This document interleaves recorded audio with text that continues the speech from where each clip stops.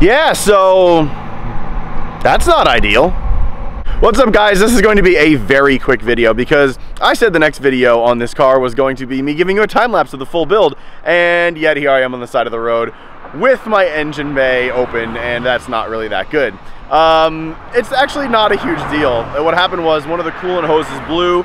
I think I got a check engine light. It was an ECM 436B, which is something to do with the evap system. And then today I got a even worse code that basically it was the dash, the dreaded red triangle on the dash, and it said coolant engine level low, stop safely.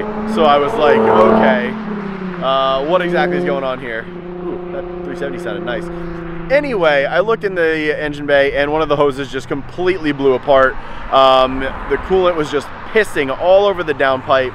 It was all over the new sway bar up front. It was all over everything, and it was making a horrible,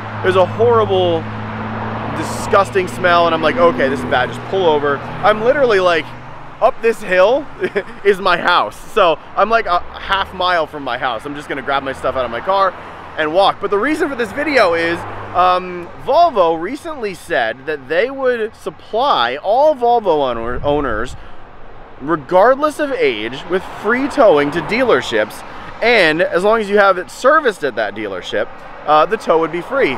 So yeah, I can confirm that works because I just called Volvo Cars of America, and yeah, they're coming with a free tow to pick up my car to bring it to Prestige Volvo here in East Hanover, New Jersey. Now the thing is, you have to get it serviced at that dealer that you go to, and if you don't, then you're on the hook for the tow. But I've been to Prestige, they have good prices. I know a bunch of the people there, and they've been super, super nice to me. So I was just like, well, it's just a coolant hose and some coolant.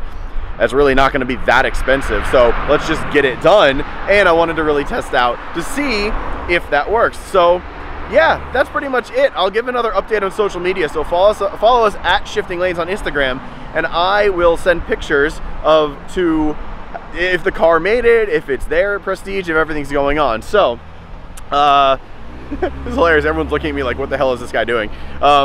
Anyway, follow us on social media. I'll post pictures to give you an update as to what exactly is going on and how this all transpires, and to see if it really was free. So quick update for today. You'll get 2 videos from me next week. You'll get the rear sway bars and you'll get the time lapse. So apologies for this week. I only have this one, and this is a short update. Thanks so much for watching, and yeah, other than this coolant hose blowing, this car has been phenomenal. Still love it, not selling it. I'll see you guys soon. Later.